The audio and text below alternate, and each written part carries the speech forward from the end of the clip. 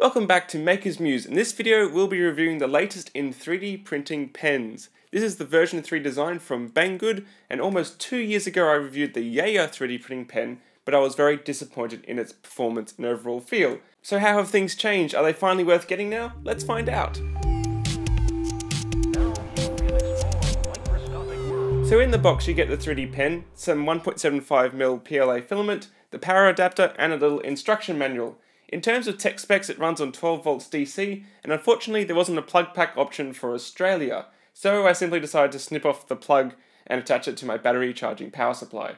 The unit is really sleek compared to previous models and has a nice soft touch finish. I'm actually really impressed at how nice it actually is to hold, and it's actually quite comfortable rather than being cumbersome like the Yaya pen. It's still really large for a pen, but not too bad. It's also way lighter as well, and I've done this by swapping out the stepper motor for a geared brush motor, which gives the unit more torque in a smaller package, but at the expense of precise feed control. The next nice feature is the OLED screen, which is actually really nice and easy to read. Using this screen you can dial between 1 to 6 speed settings and any temperature range all the way up to a limit of 230 degrees. So you can print pretty much any filament with a precise right temperature, though I would recommend sticking to PLA if you're just getting started. I've also noticed the ceramic nozzle, which in my opinion greatly reduces the risk of soldering iron style instant burns. However, the tip is still extremely hot, and I do not recommend this for kids. It is not a toy for kids. End of story. So first test, speed. How quickly can it extrude? Well, pretty quickly actually. I'd say at least 3 times faster than the Yaya pen I tested,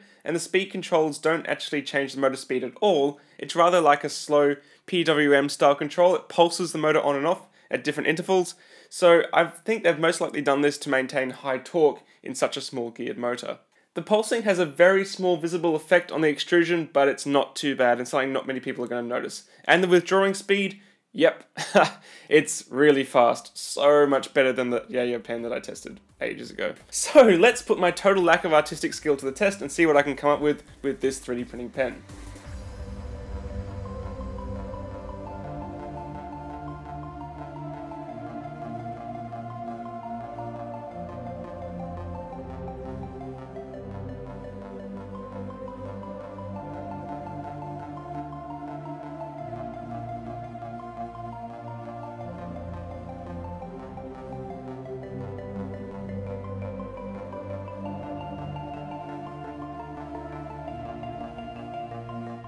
So the little pen's actually quite fun actually. There's one gripe though, I'm left-handed, and the button layouts are designed for right-handed use. So I actually found using the pen upside down helped me get around this somewhat, but it's definitely not ideal, so I suppose sinister people like myself will just kind of have to deal with it. So again, for people like me, I'm not overly certain how much productive use this device has. But for people interested in craft, like scrapbooking, the 3D printing pen is actually a really neat little creative tool. If you use a soldering iron for burning wood, or you use a hot glue gun to glue things into your scrapbooking tool, the 3D printing pen will be a really nice addition to that creative arsenal. The 3D printing pen retails for just under $60 US shipped from Banggood, and although Christmas has finished, I'd say that the 3D printing pen makes a great present for anyone interested in toying with the idea of 3D printing, but not quite ready to invest in a fully fledged machine, which is fair enough. So a big thanks to Kelsey from Banggood for sending me the pen for a review, and full disclosure, Banggood has not paid me anything for this video, they just sent me the pen for free to get my thoughts and opinions, so all of those are my own. So thanks for watching guys. If you enjoyed this video, please subscribe, share amongst your friends, and if you would like to get your own 3D printing pen, the link for it is down below. See you again soon here on Makers Muse.